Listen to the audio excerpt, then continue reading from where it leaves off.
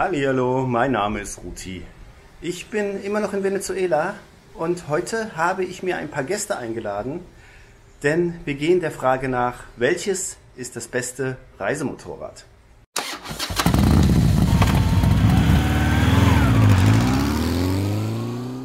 Welches das beste Reisemotorrad ist, ist die große Frage beim Motorradreisen. Wen fragt man am besten? Erfahrene Motorradreisende, würde ich sagen. Leute, die schon länger unterwegs sind und die sagen können, okay, das ist gut, das ist nicht so gut, diese Erfahrung habe ich gemacht. Und solche Leute habe ich mir heute einmal eingeladen. Das sind einmal Didier und Nelly, das liebenswürdige französische Pärchen, das 2019 mit zwei BMW GS gestartet ist und mittlerweile auf zwei Hondas XRE 300 unterwegs ist. Hi, we are a French couple. She's Nelly and I am Didier. We are talking about your experience for traveling with a big motorcycle and a small motorcycle. Dann Frank. Also ich bin der Frank, hallo. Ich fahre eine KTM, eine 500er EXC, also EXC, schon seit, das ist das 2017er Modell und die kam aus 2016.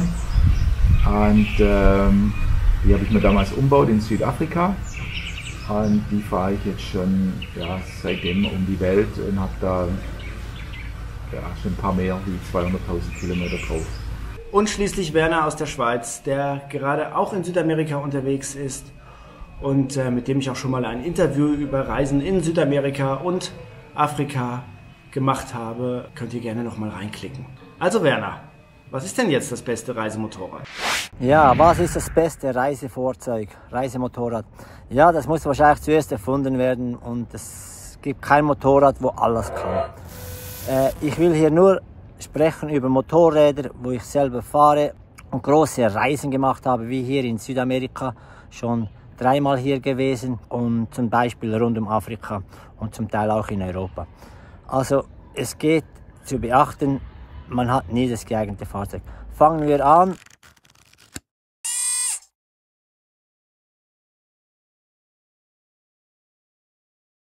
Mit dem BMW bin ich hier in Südamerika gewesen, bin rund um Südamerika gefahren, angefangen in Uruguay und dann bis hoch nach Kolumbien, durch Venezuela, durch Amazonas, durch Brasilien wieder runter nach Uruguay.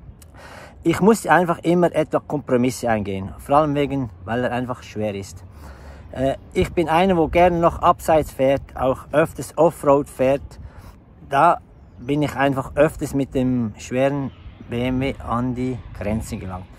Jeder kocht nur mit Wasser. Es gibt immer solche, die besser fahren können. Aber wenn du Kompromisse machen musst und dann denkst, packe ich das oder packe ich das nicht, da Schotter, da Sand, Paraguay durch den Chaco durch und geile Pisten in Bolivien, nein, kann ich nicht machen, okay, ja, gut.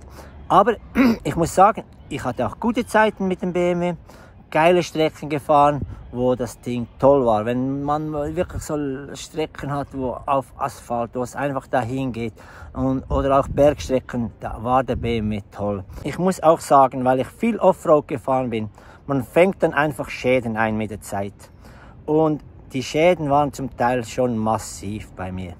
Gut, das Ding war gebraucht, aber es heißt Adventure. Und wenn ich dann unterwegs Karten reparieren muss, Kreuzgelenke kaputt und zuletzt vielleicht sogar noch, oder nicht nur vielleicht, die Schwinge gebrochen, ja, dann denkst du dir schon, ja, bist du jetzt wirklich zu weit gegangen oder ist das einfach nicht gemacht für solche Sachen, weil er einfach zu schwer ist. Wenn eine Schwinge bricht, das sind Folgeschäden von monatelangem Schotter, Steine, das und dies und jenes. Im Endeffekt war das Adventure dann, ich habe alles selber repariert. Ist auch ein Abenteuer, wenn man nachher sagen kann, du hey, hast den Final Drive selber repariert, Lager aufgetrieben, da irgendwie im Amazonas, Kreuzgelenke von einem Fiat, wo in der Steuerung drin ist, eingebaut und es hat funktioniert und. Das war auch ein Abenteuer, aber das kann nicht jeder. Und somit bin ich dann auf leichtere Sachen umgestiegen.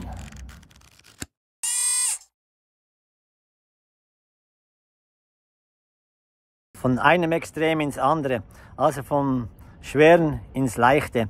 Ich bin dann nach Hause geflogen von Südamerika und habe mir dann einen DRZ 400 gekauft. Dass man nicht mit einem DRZ 400 eine große Reise machen kann in Südamerika, das ist wohl jedem klar.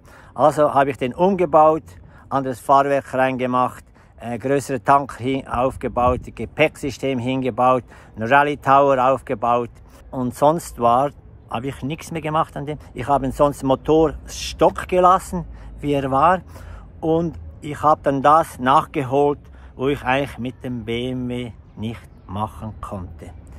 Also extrem viel Offroad gefahren, wo eigentlich auch die Kompromisse, die ich vorher gemacht habe, habe ich dann nachgeholt.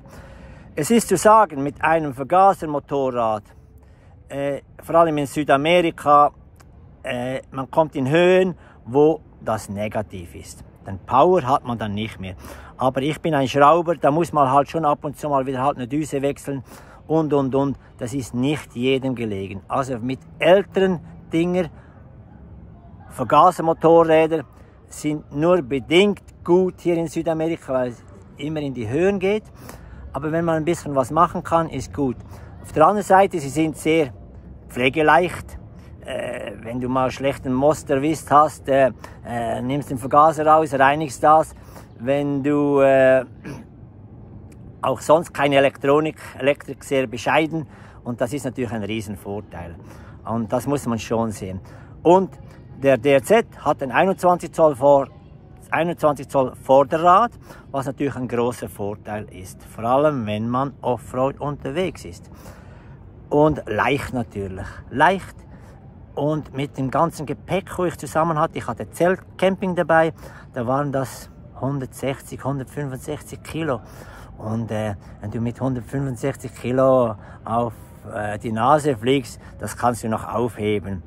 Obwohl, der BMW konnte man auch gut aufheben, der liegt auf dem Zylinder, das ging auch noch. Aber wenn du ihn im Tag 3-4 Mal aufheben musst, dann gehst du auch an die Muckis. Aber mit dem DRZ habe ich dann eine große Reise gemacht, nachher rund um Afrika. Für Afrika war ideal, war nicht viel Gebirge außer Äthiopien und für ideal war gut. Man muss einfach mit einem Einzylinder halt bescheidenes Tempo angehen. Man kann mit dem nicht einfach fahren, denken 120 und dies und jenes. Das ist er nicht gebaut. Man muss ein Reisetempo einschlagen von zwischen 80 und 100, muss ihn ein bisschen länger übersetzen und dann läuft das Ding ewig. Also ich habe mit dem Ding jetzt 120.000 Kilometer drauf, außer die Steuerkette, und die Kupplung habe ich noch nichts gemacht an dem Ding, und es ist einfach immer noch ein feines Ding. Und ich werde ihn immer irgendwie wieder rausnehmen und eine Reise machen.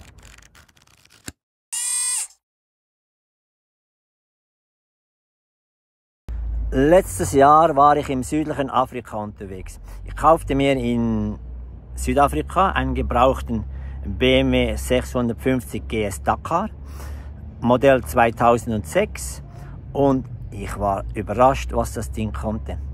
Ich wusste zum Vornherein, er hat Schwachpunkte. Die Schwachpunkte ist die Wasserpumpe. Die habe ich gleich zum Vornherein gewechselt, dass ich dachte, okay, dann hast du keinen Ärger mehr. Und so war es auch. Außer, dass mir noch einmal der Kühler kaputt gegangen ist, aber das war für mich auch kein Problem, den zu reparieren. Aber mit dem Dakar muss ich echt sagen, ich war überrascht. 5-Gang, was ich zuerst ein bisschen Bedenken hatte vom Suzuki. Beim Suzuki sucht man immer ein bisschen den 6. Gang jedes Mal, aber beim BMW, der ist einfach ein bisschen besser übersetzt. Und auch Offroad ging der einwandfrei. Das war also zu sagen, der 1. und 2. Gang, das Drehmoment ist so super gewesen, einfach überraschend gut. Und ich bin hochgefahren bis nach Angola, wollte dann durch den Kongo durch, wurde dann leider krank, musste dann wieder durch Angola zurück, dann viele Sachen in Sambia gemacht. Und ich hatte mit dem Ding nichts. War 6 Monate unterwegs. Ich kaufte ihn mit 30.000 oder 35.000 Kilometer, Habe in den 6 Monaten noch einmal 30.000 drauf gemacht in Afrika und ich kann sagen, ich würde ihn wieder kaufen. Also vor allem so gebraucht. Es ist immer zu sagen, wenn man in einem Land ein Motorrad kauft, muss man ein Motorrad kaufen, wo dort auch vertreten ist. Es bringt nichts, einen Exoten zu kaufen, weil er einfach billig ist. Nein, man muss wissen, ich kriege da Teile und zum Teil werden für den Dakar werden zum Teil die Teile schon ein bisschen rar. Aber in Südafrika wurden viele verkauft, also war das kein Risiko für mich. Das ist allgemein zu sagen. Man muss die Schwachpunkte, wenn man eine Reise macht, sollte man ein bisschen von jedem Motorrad, wo man fährt, die Schwachpunkte ein bisschen analysieren. Was sind die Schwachpunkte von dem Ding? Und dementsprechend sollte man das halt vorher ein bisschen nachbessern. Und so kann man dann relativ bescheiden, im ruhigen Gewissen fahren und muss nicht da, weiß nicht wie viele Ersatzteile mitschleppen, was es ja auch nicht sein kann. Dass man gewisse Sachen immer dabei haben muss, das ist wohl klar. Man muss einen Reifen reparieren können und ein bisschen bescheidene Sachen muss man schon dabei haben. Aber sonst ist das eigentlich kein Problem. Aber der BMW, der 650er, muss ich echt sagen, feines Ding. Er ist nicht sehr maintenance-freundlich. Wenn man an ihm arbeiten muss, muss man die ganze Attrappe da vorne wegnehmen auf dem Tank, bis du da ein bisschen beikommst. Das ist ein bisschen, weiß nicht was. Und am Heck, wenn du am Federbein was hast, musst du das halbe Heck abbauen. Das ist ein bisschen das Negative. Aber sonst war das super. 21 Zoll Vorderrad, Motor war Rotax-Motor oder ist Rotax-Motor, 100%ig. Also ich habe ihn immer noch stehen in Südafrika und ich werde ihn wieder gebrauchen.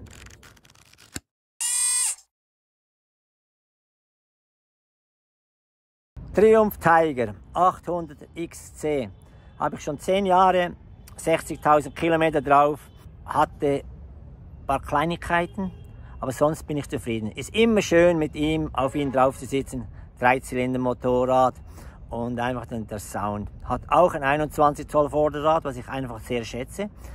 Ich bin mit ihm nur so im nördlichen Afrika gefahren, habe ihn in Portugal stationiert und fahre halt da unten in Portugal so ACT und. Aber nicht heavy Sachen. Ich bin schon mal gefahren mit Zug a Zogoro durch die Wüste und da habe ich auch gemerkt, wenn du mit dem auf die Schnauze fliegst, der liegt dann auch flach wie ein Pancake und auch sehr schwer aufzuheben. Und ich bin dauernd nur alleine unterwegs, bei allen Reisen. Und da ist einfach das Gewicht ist immer entscheidend. Schotterstraßen geht gut und natürlich Asphalt sowieso. Und ich bin eigentlich zufrieden. Schwierigkeiten oder technische Probleme hatte ich bis jetzt, dass mir am Schaltgestänge irgendwie mal was abgebrochen ist, damit die Gänge nicht mehr zurückkamen.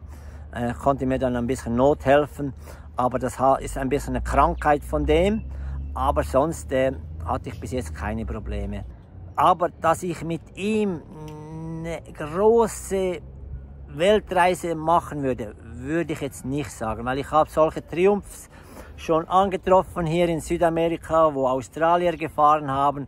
Und wenn ich gesehen habe, was die alles schon geschweißt hatten am Rahmen, Felgenbrüche und solche Sachen, da wäre ich doch schon ein bisschen vorsichtig mit ihm eine riesen Weltreise zu machen. Aber in Europa ein feines Ding und einfach es ist jedes Mal ein Genuss mit ihm zu fahren, vor allem halt wegen feinen Motor.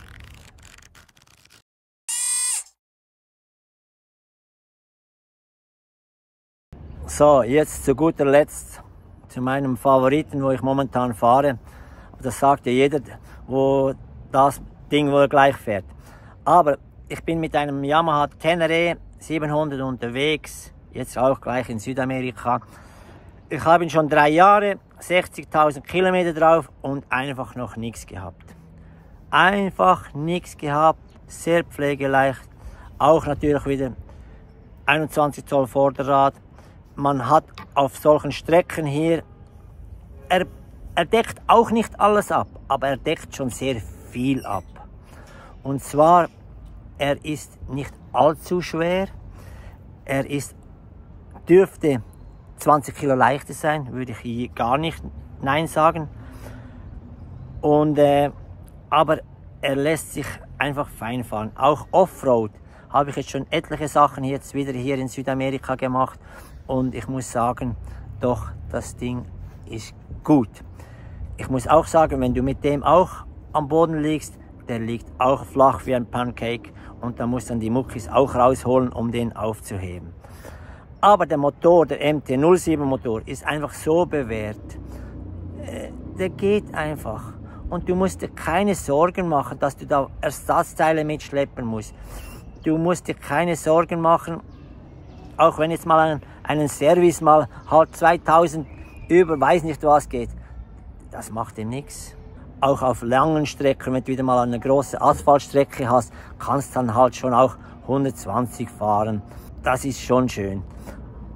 Er ist auch im Verbrauch sehr angenehm. Wenn du die Reisegeschwindigkeit einhältst, nicht über 100 fährst, fährst du den 4,1, 4,2 Liter. Und ich bin mit ihm schon öfters 400 Kilometer gefahren. Und das ist doch schon sehr gut. Und wenn ich mal weiterfahren möchte oder eine Strecke habe, wo ich denke, da kriege ich keinen Benzin, da habe ich immer irgendwie ein bisschen Kanister oder einen Rotopax habe ich noch angeschraubt, wo ich noch 4 Liter oder eine Gallone separat habe. Dann fahre ich also locker 500 Kilometer und das willst du noch mehr. Ich habe jetzt schon öfters schlechten Benzin erwischt, 91 Oktan. Und auch da schluckt er. Ich habe da kein Stottern, nichts gemerkt. Also das war einwandfrei. Also mit dem T7 macht mir sehr viel Spaß. Aber es ist auch zu sagen, ich wäre nicht verrückt, wenn er 20 Kilo leichter ist. Und somit möchte ich doch sagen, was steht da hinten? Do it what you love. Und es spielt keine Rolle, was man eigentlich fährt. Man muss es einfach gerne machen. Man muss das Ding, wo man fährt, muss man einfach dahinter stehen und alles einfach mit Freude machen, dann geht's von alleine. Vielen Dank, Werner. Kommen wir gleich zum nächsten Motorrad, und zwar KTM EXC 500 von Frank. Bitte, Frank.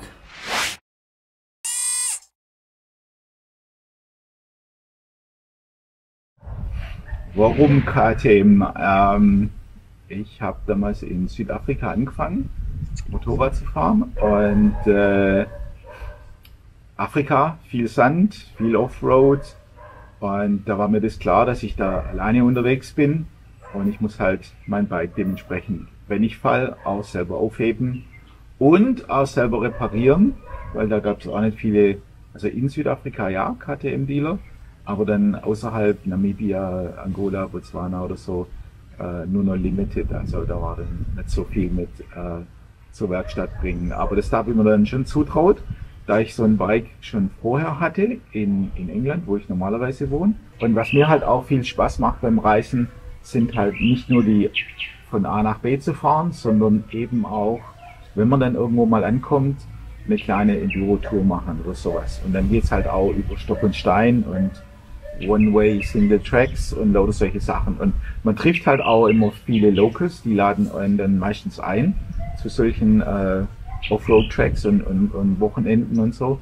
Und da macht es natürlich schon Spaß, wenn man ein Motorrad hat, das einfach alles kann irgendwo. Oder also ich war auch schon auf dem Motocross-Track mit dem Bike oder bin da mitgefahren, halt zum Spaß im Endeffekt. Ne? Also da gibt's dann halt auch immer diese Geschichte mit, man muss sich da nicht unbedingt auf Reisen das Genick brechen, oder, sondern einfach nur Spaß dabei haben, oder? Und was mir eben auch noch ganz wichtig war das die Möglichkeit, das Ding selber zu reparieren. Und da das halt schon in gewisser Weise ein Rennmotorrad ist, hat es dann eben auch die Zugänglichkeit, wie jetzt Airfilter austauschen oder Zündkerze austauschen. Und in meinem Fall ging es dann eben über die Jahre dann auch noch zu, was weiß ich, Zylinder, wie sieht man, Kolbenringe und alles Mögliche. Also ich habe dann im Motorrad alles gemacht im Endeffekt, Getriebe, Zahnräder austauscht und alles Mögliche, was da dazu kommt, oder?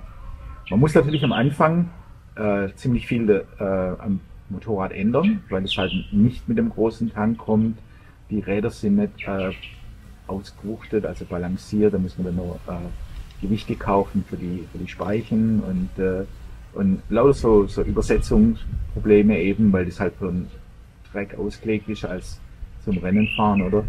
Aber im Endeffekt, also wenn man mit dem Ding Offroad unterwegs ist, dann meiner Meinung nach gibt es da nichts Besseres. Also das kommt mit einer 48 mm WP, also WP Front Fork, also Gabel vorne und hinten, und die sind schon brutal gut. Also zum Touren jetzt wieder musste ich natürlich an dem hinteren Suspension das Federbein ändern, weil das zu weich war natürlich. Musste ich dann vorne auch, aber das ist schon nicht so eine Geschichte, das macht man einmal und dann ist das eigentlich gut, oder man tut es auch immer.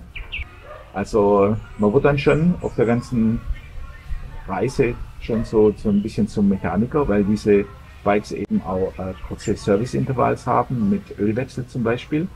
Also ich hatte bis jetzt immer riesen Spaß, speziell wenn es aufs Offroad geht. Auf der Straße ist natürlich ein Kompromiss, also da denke ich mir dann auch immer, manchmal hätte ich lieber ein schwereres Bike oder die Kilometer frisst, oder? Aber wenn es dann wieder Offroad geht und irgendwo in ein kleines Dörfle oder irgendwas, oder wenn mal die Straße nicht so gut ist oder so, dann ist halt wieder mein Bike irgendwo das Optimale. Also das Reisen ist eigentlich immer ein Kompromiss.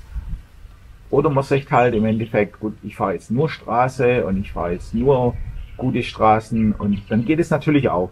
Das ist dann kann man sich ein Motorrad raussuchen, wo das eben gut kann.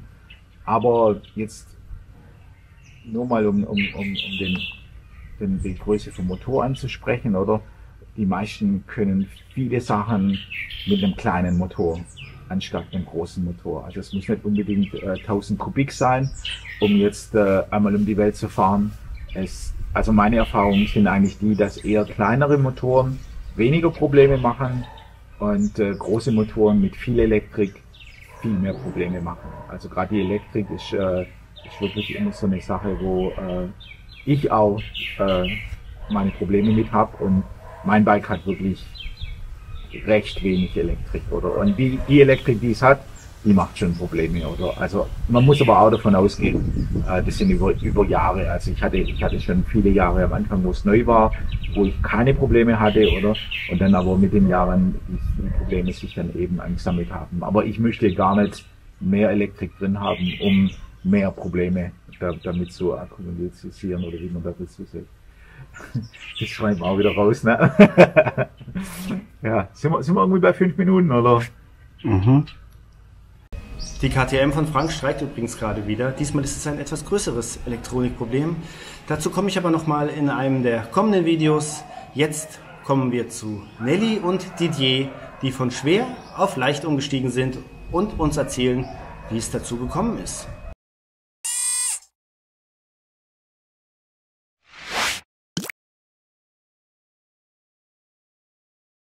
We bought 2 BMW 1200 GS in 2019, and we travel in many countries in Europe, and we are very happy with this kind of bike. And that's the reason we decide to travel around the world with the BMW. We shipped the bike from Paris to Montreal in April 2019, and we go down south to Central America. The first problem with the big motorcycle were when we ride the dirt road in Canada, because we are early in the season and some parts we meet some snow, and to pass with a big motorcycle it was very, very difficult. Also, when we want to buy new parts for the BMW in Canada or in States, the price was very, very expensive because they are not very famous in those countries. Most of the people in States ride with Harley Davidson, and the price looks like the doubles of the price in Europe. After riding Mexico, we passed to Belize, Guatemala, Honduras, Nicaragua, and we start to encounter very bad roads. And with a big motorcycle, sometimes it was very difficult. Then we arrive in Nicaragua, and the pandemic of COVID stopped us during 9 months. And in this country, it was impossible to buy new parts. We need to buy tires, we need to buy oil filters, we need to buy oil, and it was impossible to find anything. Well, because we can't ride a lot with the BMW because we don't have tires, we don't have any parts to fix them. We start to rent small motorcycle, 125 to 50, and we ride in many parts on the mountains. And that we saw that it was very easy, more easy to ride with a little bike, with a small bike, than the big one. And we decided to solve the big one. And after the deal, we go to Colombia by plane, and we bought new motorcycle. In this country, it's very easy to buy motorcycle when you are strangers. And we chose a Honda 300 XRA. It's like a 300 CRF in France, in Europe. We buy also new parts and new luggage, and we prepare them for traveling. And now we are very happy because it's light bikes, and we can go anywhere in the mountains without problems. We don't have questions about what's the road. We never go back. We can pass everywhere with a small little bike. The roads in this country are very bad. Many walls, many animals on the roads. You can find cows, goats, and pigs, and dogs, and horses. And it's very, very difficult and dangerous to ride. And you can ride fast. That's the reason also we don't need the big bikes, because on a day you can ride 200, 300 kilometers a day, and in total ride it in 6-7 hours, and the final is only 50 kilometers per hour. That you don't need a lot of power. A small bike do the same jobs, and you are also most discreet when you arrive in a small country, in a small village. When you have a big bike, every people stop you and ask you, "Oh, we have a big bike. What is it? How much is it? How much costs this bike?" And with a small one, you are so discreet, and nobody asks you nothing. And with the difference of the price, we can travel 2-3 more years. And another things in South America, like in Central America, you can't buy any insurance for a full cover. You have only the minimum insurance. And if you have an accident with your motorcycle, or if somebody stole your bike, you only have to cry, because no insurance gives you your money back. And if you buy a big bike, you can cry on $30,000. And if you have a small bike, it's only $5,000. That's a big difference. Another problem with a big motorcycle, depends on the brands, BMW, KTM, Kawasaki, and another thing. If you need some parts in South America and Central America, you have to go back in the main country, the main city, in the capital, because anywhere we can find parts. And sometimes they don't have parts, and you have to wait for 1 week, 1 month. We never know. And with the small bikes, local bikes, you can find parts anywhere, and it's very, very easy and very cheap.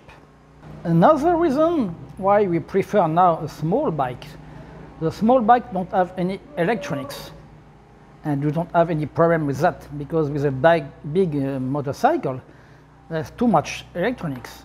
And after 4 years on the road, 4 years and a half, we saw that it's very, very important. Because when we are in a small village, nobody wants to touch your bike. If you have big bikes, they don't know. They don't have parts, tools for working on them. And with a small one, it's so easy.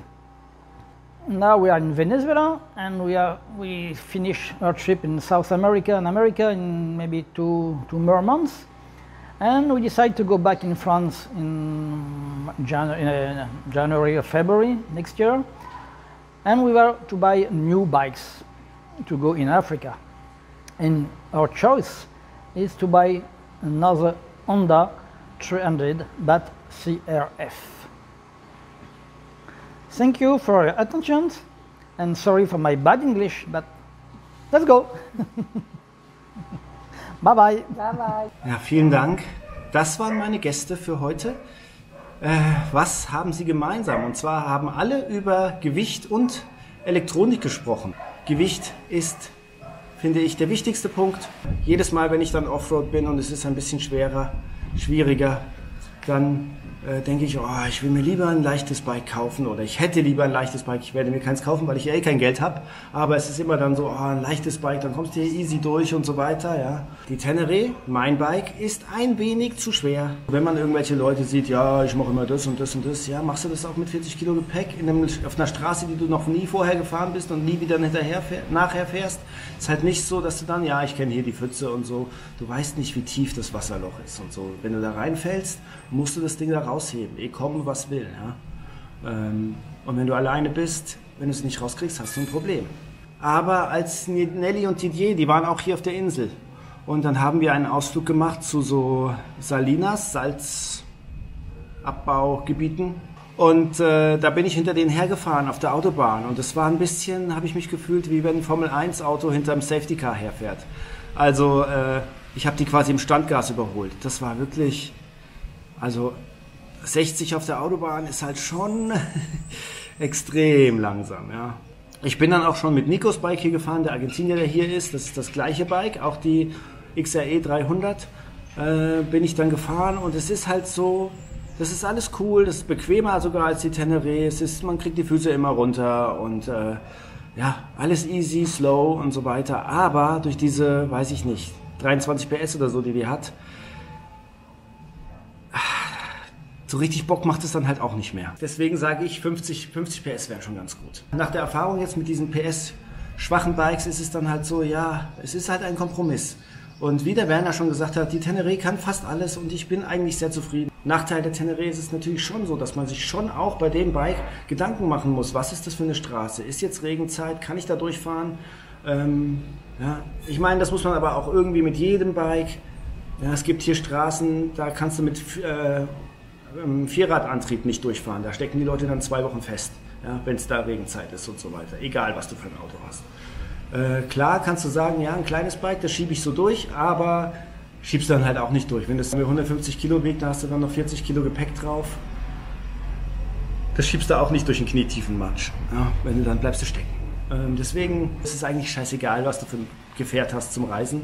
Wichtig ist, dass du selber damit zufrieden bist. Wenn du selber denkst, jedes Mal, oh, es ist mir viel zu schwer, es ist mir viel zu schwer, und du kannst es nicht annehmen, dann macht es halt auch keinen Spaß mehr. Wichtig ist, dass man Spaß hat. Und ja, es gibt Leute, die fahren mit der Vespa um die Welt, es gibt Leute, die fahren mit der Hayabusa um die Welt. Das geht alles. Man muss es nur annehmen und sagen, ja okay, mit der Hayabusa ist es etwas schwieriger im Schlamm, aber es ist es mir wert. Ja? Und so ist es mit dem Motorradreisen. Ich hoffe, es war aufschlussreich und ich möchte jetzt noch ein Thema in eigener Sache anführen. Rutis Reisenkalender geht in das 2. Jahr. Ich habe wieder mal einen Kalender erstellt. Aufgrund der Qualitätsfrage der Bilder habe ich nun einen DIN A4 Kalender, Querformat, und ich habe auch den Bestellvorgang versucht zu verbessern. Auch wieder große Elektronikprobleme, technische Schwierigkeiten. Es funktioniert dann nicht immer alles so, wie das gesagt wird. Ja, es musst du nur installieren, 2 Klicks ist fertig, sondern ja, es ist ein Albtraum gewesen. Deswegen, ich hoffe, dass es jetzt funktioniert. Ich habe auf meiner Seite einen Shop installiert. Da könnt ihr draufklicken, die Bestellung abgeben. Also ihr kriegt eine Mail geschickt, da sind die Überweisungsdaten drin. Daran könnt ihr das Geld überweisen und dann schicke ich euch den Kalender zu. Allerdings nicht sofort, sondern alle Kalender werden so zugeschickt, dass sie kurz vor Weihnachten ankommen. Deswegen ist bis zum 12. Dezember könnt ihr bestellen, danach geht nichts mehr. Deswegen, wenn am 12. der letzte Bestelltag ist, kommt es hoffentlich noch zu Weihnachten rechtzeitig an. Und freue mich natürlich, wenn ihr bestellt, und ihr unterstützt mich natürlich wieder damit und bekommt auch was dafür.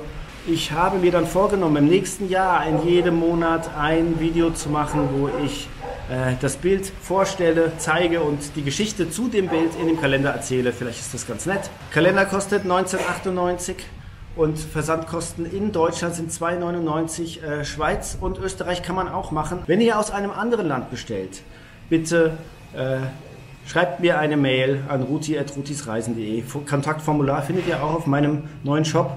Da kann ich euch sagen, was der Versand kostet, und ihr könnt euch überlegen, ob ihr das wollt. Ich freue mich, wenn ihr zahlreich bestellt, und dann bedanke ich mich noch für die Unterstützung bei Frederik, Harald, Andi und Tina für einen Gin Tonic. Gin Tonic, erstens, ich mag keinen Gin. Ich trinke wirklich jeden Alkohol, aber Gin, nein, danke. Und hier ist auch überhaupt kein Gin Tonic, sondern wir sind hier in der Karibik. Was trinkt man in der Karibik? Cuba Libre, Rum Cola natürlich. Ja, gehen auch alle 2-3 Tage, geht eine Flasche weg. Ich werde es dagegen eintauschen. Vielen Dank.